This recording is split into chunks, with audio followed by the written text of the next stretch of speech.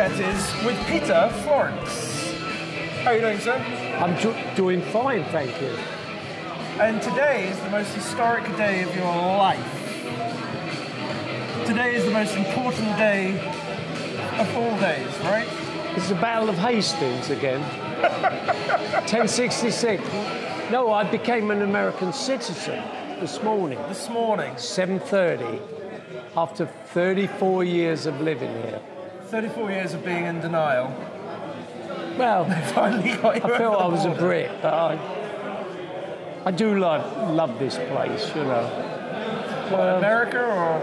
No, America. Yeah. I'm probably going to die here. Working in quantum, I probably could die here, you know. But no, it's, you know, I've been here 34 years. You know, I like the place. Yeah. Have you always been in Fort Lauderdale, or did you originally Yeah, go Fort somewhere else? Lauderdale. I've all worked in the marine industry. And what do you do for quantum at the moment? Well, I joined John 20 years ago, and I run the refit side of the business. Oh, wow. Okay. Which is the tricky side, I would imagine. Yeah, you deal with the customers more. Okay, yeah. Whereas John's dealing with the big shipbuilders, I'm dealing with the customers, and I think most of the customers like a London accent.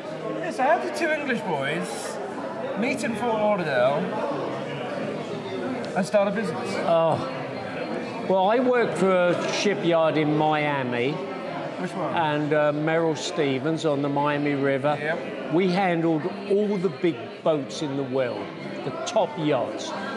John was working up the north, and I used to meet him, and I shouldn't say this, but he was the most honest person. We got a lot of sleazy people in this industry, and John was really honest, you know. We used to meet in Miami every year, and I go, "How you doing, John?" And he goes, "Oh, I'm having a lousy year. I've lost 60,000. He goes, "How you doing?" I go, "Oh, we made $1.5 million, you know." But I was dealing with the big boats. John was dealing with the small boats. And he was servicing... Naiads, which Naiad, is that's the other stone. Oh, that's the And is that your competitor? Or is that the other It's company? not. We ain't got any competitors. We got other people who make stabilizers and all that, but we're in a class of our own. Yeah. You know, Ferrari doesn't look upon Kia as being a competitive. You know. Okay. Yeah. All right. Yeah. So, but John was an honest guy, and I was working for a British company. He was working for an American company. We were doing a lot better. I always liked him. Yeah. Why wasn't he doing very well? Because he was just basically servicing... We worked on smaller boats. I worked on big boats, warships and big yachts. When the Brits started to expand, taking over other companies, I thought, I've come to America to get away from Britain. Now I had all these Brits breathing down my back, you know, and I wasn't happy. And eventually, I resigned from the British company, and I went along to see John. I said, "You got a position for me on the company?" And he goes, "I haven't got a position for you. We're forming a new company and we can be partners." So I joined him, and I brought all my big customers into the company. Yeah, so how... John's incredibly honest person. Yeah. I only met him at Metz a couple of months ago. Yeah. And was it a month ago? Or was it like a few weeks ago? Yeah. And yeah, it's amazing. There are so many people in this industry who are so quick and running around and trying to close the deal and do this. Yeah. Instantly with John, gave me time, sat down, engaged in conversation, and it was like, my God, yeah. John's amazing. You know, I'm an older guy. I'm 74. Still But working. he impresses me. Still working? Yeah. What the hell are you still I like working that. for? I like what we do, you know. I like Alright. talking to customers. I like engineering. You should be out on the boat fishing. No, I hate going to sea. Going to sea is crazy. You should only go to sea in a grey ship and shoot at each other. That's the best way to go to sea. I'm ex-Navy. All right. Yeah, 25 years in the British Navy. So that was your introduction to the industry? Well, into maritime. Yeah. You got to realise stabilisers are not used in most navies, but the British and the Japanese Navy have been stabilised for 50 years. American Navy, no, but the British Navy, yes. Why? This is why our ships are better at sea than the Americans and everybody else. The Americans couldn't have fought in the Falklands. They haven't got stabilisers. I think the Argentinians calculated, let's attack the Brits during the bad weather. But they didn't work out. The Brits have all got stabilisers, so they go along straight. You were in active service then? Oh, yeah. Where did you fight? All over the world. But I married my American wife, Robin, who's over there, brought her to America, to Britain, and 3 weeks later, I had to sail for the Falklands, so it killed our honeymoon. And the Falklands was basically a pointless war, wasn't it? It was just Thatcher. Oh, yeah. Obstinate. Yeah, not my favourite Prime Minister. Yeah. But she's, she said, hey, we're going to war, we go to war, you know. So, obviously we won the Falklands. Yeah. Although it's never really a victory, is it? It was just... What do you mean it wasn't a victory?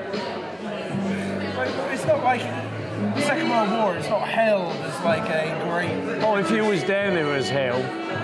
Was it? Oh, yeah, it was... Because the Falklands obviously was before I was born. It was 70... I'll show my ignorance here. Gee, I don't have to look it up. I'll look at my medals to see what it was. But, no, if you was down there, it was bloody hard, you know. Yeah. And I had two of my best friends killed while I was down there. So it was pretty emotional. Was the Falklands War fought on land, or was it purely just a sea fight? Oh, we was at sea, we was fighting, and the soldiers were fighting ashore. And the Air Force, we're all fighting.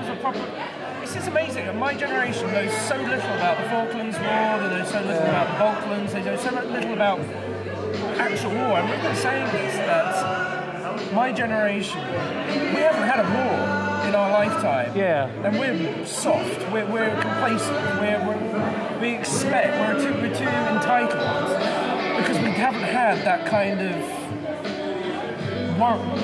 Yeah, it's terror, isn't it? Oh, yeah, especially if you've just got married. And so how long were you... So you just got married? And yeah. How long were you apart for? 7 months. And then when I'm down there a couple of months, my wife says I'm pregnant. So... I don't know how you did that. It was like, oh, my goodness. You know, and when we came back, I'm the chief of the boat, so I should be down the engine room. But the captain says, I would like you on the forecastle in charge of the guard. So we come into Portsmouth Harbour and there's tugs, all the water sprays going on. And as we come to alongside the jetty, my wife is supposed to be in America having the baby, and someone from the guard says, I think that's your wife on the jetty, Chief. And I go, shut up. You know, and then... You wouldn't have seen her, would you? No, she was in America, my wife, and then the petty officer of the guard goes, "Chief, that is definitely your wife on the jetty." And we come along to the jetty, the gangway goes over, and the Admiral of the Fleet's supposed to come on, and he stepped aside, and my wife came on board in a big fur coat, a week away from having the baby. Like, everybody on that warship knew my wife would be on the jetty, except me.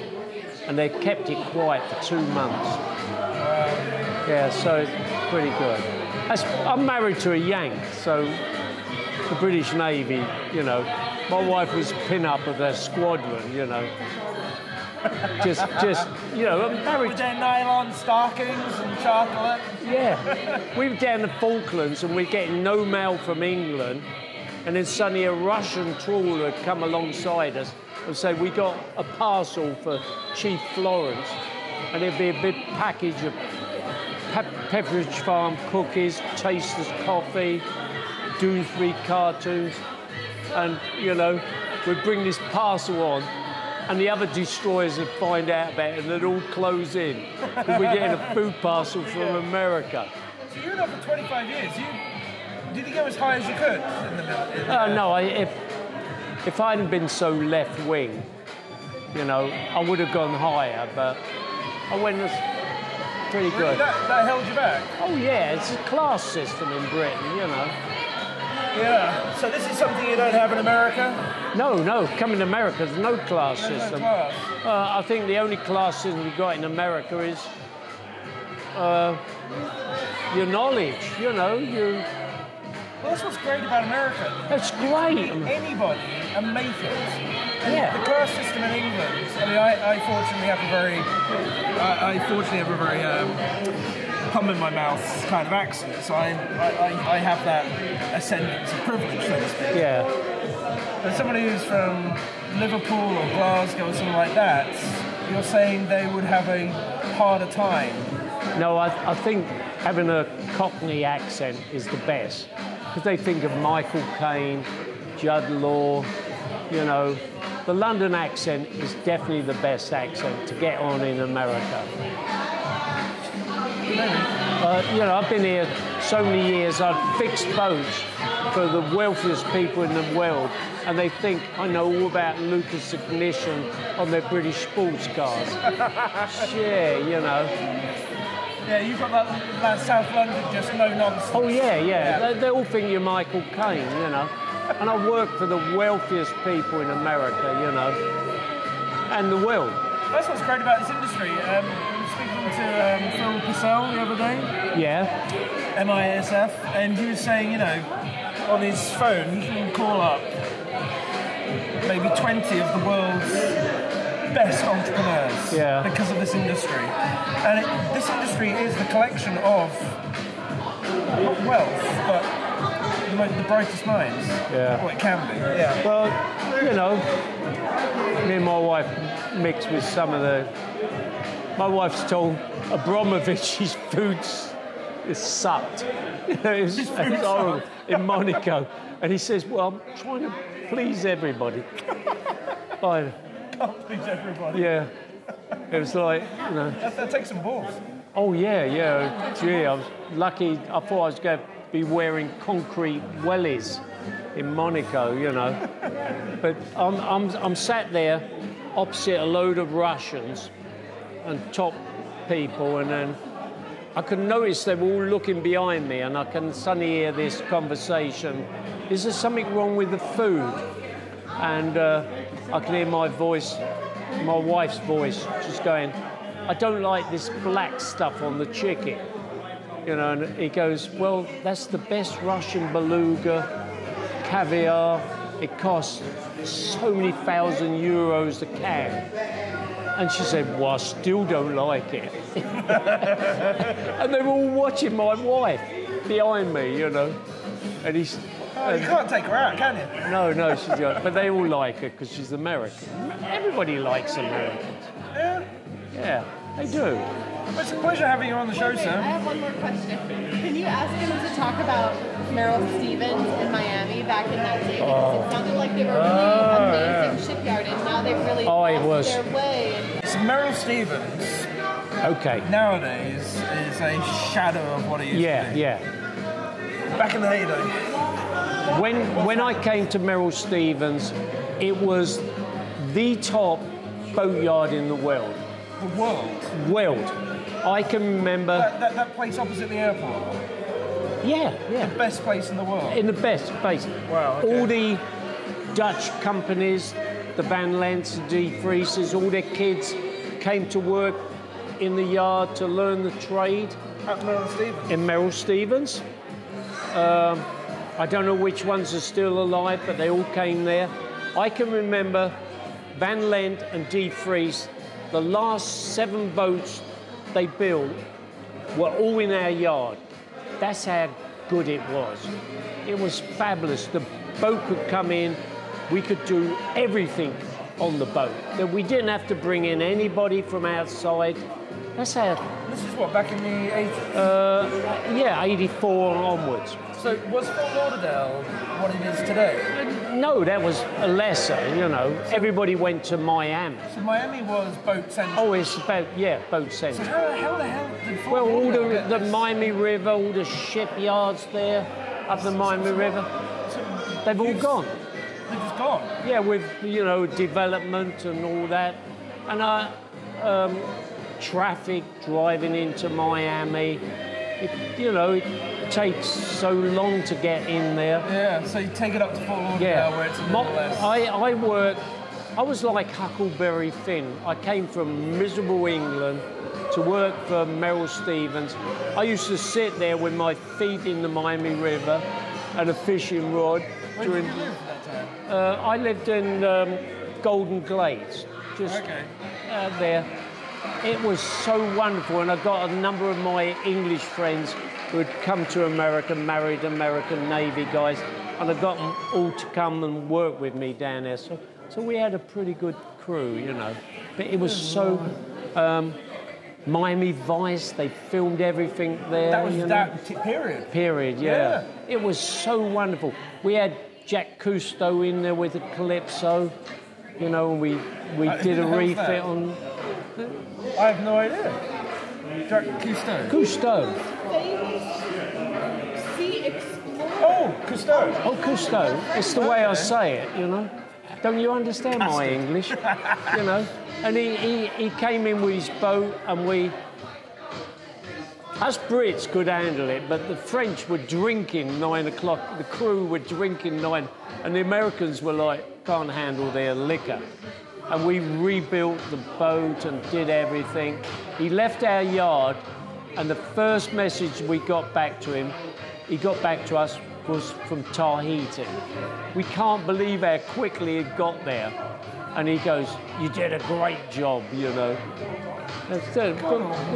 We had everybody, you know. I thought Jack Cousteau was a fictional character.